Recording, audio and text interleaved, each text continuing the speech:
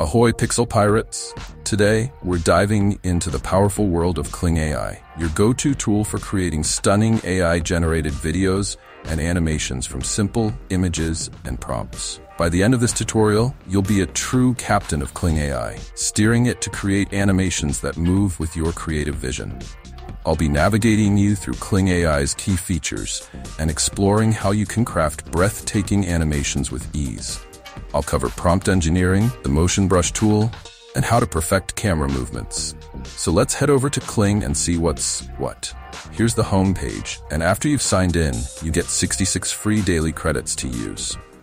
You get to use the AI images, AI video, and the video editor is coming soon. You can view other creations under the Community tab. All your creations are available to view under My Assets tab here. Creating images from text. Click the AI Images tab. Enter a prompt in the prompt box. More on crafting prompts to follow. You can add a reference image here. Select the output size ratio. Select number of images generated here. Creating video from text. Click the AI Video tab. Select text to video. Enter a prompt in the prompt box. Select creativity over relevance with this scale here. Standard mode is for free users. Pro mode is an upgrade feature.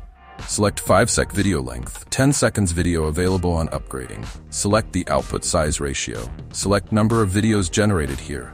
Generations cost 10 credits each. Enter any camera movements. Add negative prompts if needed here. Then click Generate. Creating video from images. Click the AI Video tab. Select Image to Video option. Upload a reference image. Enter a prompt in the prompt box to describe motion wanted, or use the motion brush to define movements. You can also add 2 images and have one as the start frame and the other as the end frame, and let AI generate the rest. Select creativity over relevance with this scale here. Standard mode is for free users. Pro mode is an upgrade feature. Select 5-sec video length. 10 seconds video available on upgrading. Select the output size ratio. Select number of videos generated here. Generations cost 10 credits each. Camera movements are disabled when using image to video. Add negative prompts if needed here. Then click Generate. Next up, prompt engineering. With Kling AI, the secret to getting jaw-dropping results lies in how you structure your prompts. So how do I write the prompt? You can write out detailed descriptions for your animation, or lean on tools like ChatGPT to help craft those prompts. If you're feeling inspired by others, you can also find popular prompts from fellow creators and tweak them to fit your needs. Just copy them and edit as needed. Here's the formula for a good image-to-video or text-to-video prompt on Kling AI. I'll leave these formulas and examples in the description below so you can use or refer to them as needed. Prompt formula, text-to-video.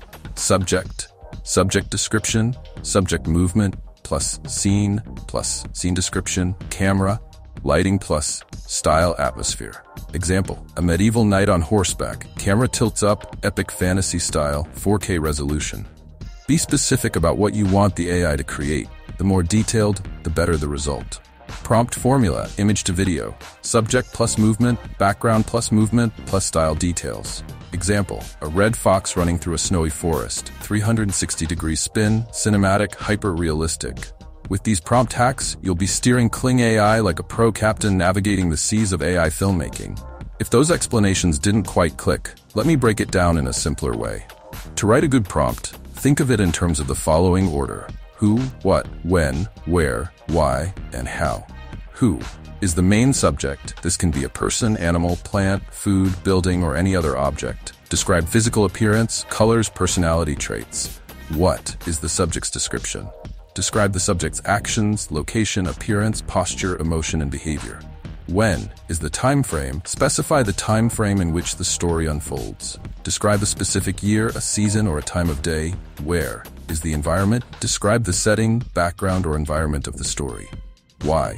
Motivation. Why is it there? What is it doing? Describe specific actions, activities, behaviors, emotions, expressions. How the scene is viewed. Provide a detailed, specific description focusing on the following elements: composition, perspective, artistic style, color tone, lighting and shadows, texture and pattern, detailed elements. By breaking down your prompt using who, what, when, where, why, and how, you create a comprehensive and vivid description. Each element builds upon the other, guiding AI to generate stunning visuals. Now here's a few examples just to help drum that home.